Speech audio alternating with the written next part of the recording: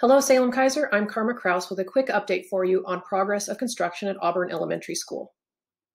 Auburn Elementary is the largest elementary school project in the 2018 bond program, and the work taking place there is going to completely remake the school. Over $20 million is being invested in improvements at Auburn. Before passage of the bond measure, Auburn was one of our district's most crowded elementary schools. The original school was constructed in 1955 with 8 classrooms, and over time, a few additional classrooms were built, bringing the capacity of the school up to about 430 students. As the population continued to grow, portable classrooms were added to Auburn's campus, and by 2018, 11 portables had been added to bring the school's capacity up to about 700 students. While these additional spaces provide the necessary classroom seats for students, some core areas of the building hadn't changed since 1955, and any space to serve the overall school community that had been added since then was intended to serve about 400 students, not 700.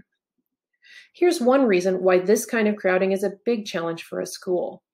With a majorly undersized cafeteria, in order to serve all students lunch, Auburn had to operate a minimum of 5 lunch rotations each day. This means the school staff had to start sending students through the lunch line at about 10:30 a.m. and would finish the last rotation by about 2 p.m. And when you think about the fact that school starts at around 9:30 and ends at 3:30, this means some students are eating shortly after they arrive, but others not until almost the end of the day.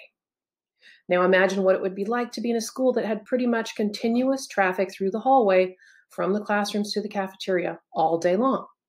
And add to that disruption the fact that you may have to wait until 2 p.m. for lunch, and you might have to walk through the rain from a portable building across campus to get to the cafeteria. I know I would be tired and cranky and would probably have trouble thinking about school. Thanks to the Salem and Keizer community support of the bond measure, this issue and others are being addressed at Auburn. The bond work at Auburn will add a total of 11 new modern classrooms, and all portables will be removed. The school will also receive a new adequately sized cafeteria that will mean Auburn will have only 2 or at most 3 lunch rotations. And there will be additional space for PE and other activities in the multi-purpose fitness room.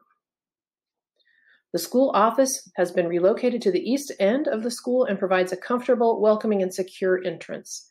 And last but not least, there will be additional parking and improved traffic flow.